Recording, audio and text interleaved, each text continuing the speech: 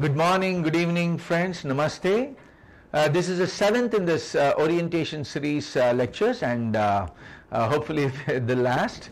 Hope I didn't bore you, but this is very, very important for you guys to know, because without which you will not be motivated to do all that has to be done. Not only that you will not be motivated, but also it could have adverse effect on the health. So please make sure that you understand all of this. So on the day of the consultation, what you expect is that you physically meet our team which does the Nadi Pariksha and does the questionnaire survey, and then we also do the Nadi Pariksha with a device that we have come up with, which we recently demonstrated in the Bio US Summit in San Diego, and we got exceptional response from the summit, and we're going to present this Nadi Pariksha device very soon, and it will be available for a pre-sale after the 27th of October, hopefully. None of the devices in the whole world, friends, I can challenge, can give you this precise VPK fingerprint of your body, because none of them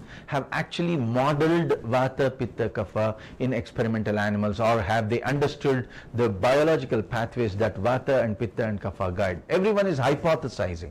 Their recommendations are based on just hypothesis and not on practical and careful experimentation. So we took 30 years of analysis and research to come up to present this particular technology. We are not in a rush to present it to the markets unless and until these undergo certain clinical trials and certifications across the world.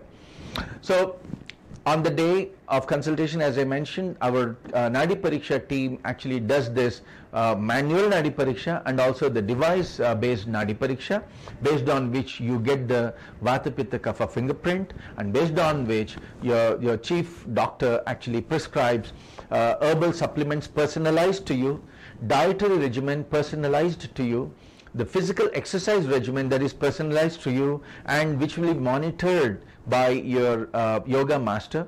The breathing exercise, again, exercises that are personalized to you. Again, a yoga master will actually help you walk through these physical exercises, the breathing exercises, the home remedies. In the home remedies, you definitely, have to watch out for, take out time and watch out for the symptoms that you would have when the detoxification happens. So you'll be appropriately prescribed appropriate amounts of Somf tea or fennel tea that actually binds certain toxins and eliminates them through the liver route or the kidney route, and you'll be given appropriate amounts of tapioca soup or the rice soup, the barley soup, the wheat soup or the sorghum soup, depending on your body types.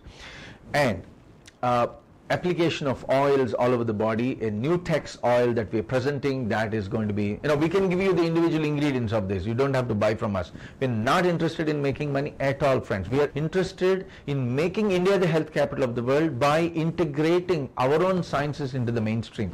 So I hope that my doctor colleagues here will appreciate this, because we as doctors see day in and day out some of the patients in whom we can do nothing, isn't it? At least 50% of our patients we can offer nothing, and I have seen that in our hospital, in our organization, we are able to help at least 90% of the patients. All those diseases that are actually called as end stage diseases or refractory diseases or essential diseases like essential hypertension, I have seen that essential hypertension need not be essential.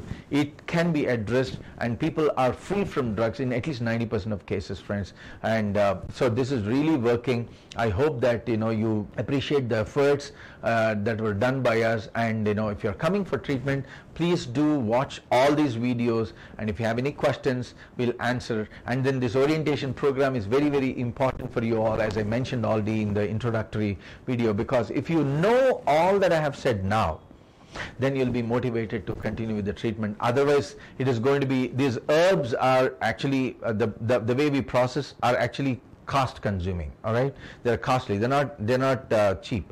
They're not economical. But in the long term, when you look at the long term benefits, the treatment lasts for about 9 to 18 to 24 months max, and post which your 90% of the times our patients are free from all allopathic and Ayurvedic drugs. They're just left with a personalized dietary, physical and breathing exercise regimen, that's all. So in a long term, you have a tremendous cost benefit analysis, and I mean, you save a lot of money in the long run. But we are not here to make money. We are here to help the Ayurvedic community get Ayurveda into the mainstream by proper experimentation and by properly administering the Ayurvedic techniques, and hence we coined this term called Polyscientific Ayurveda, in which there are at least 12 disciplines: allopathy as a science, Sanskrit knowledge as a science, Ayurveda as a science, translational, the foundations of translational research, fundamental research, the foundations of mathematics as a science.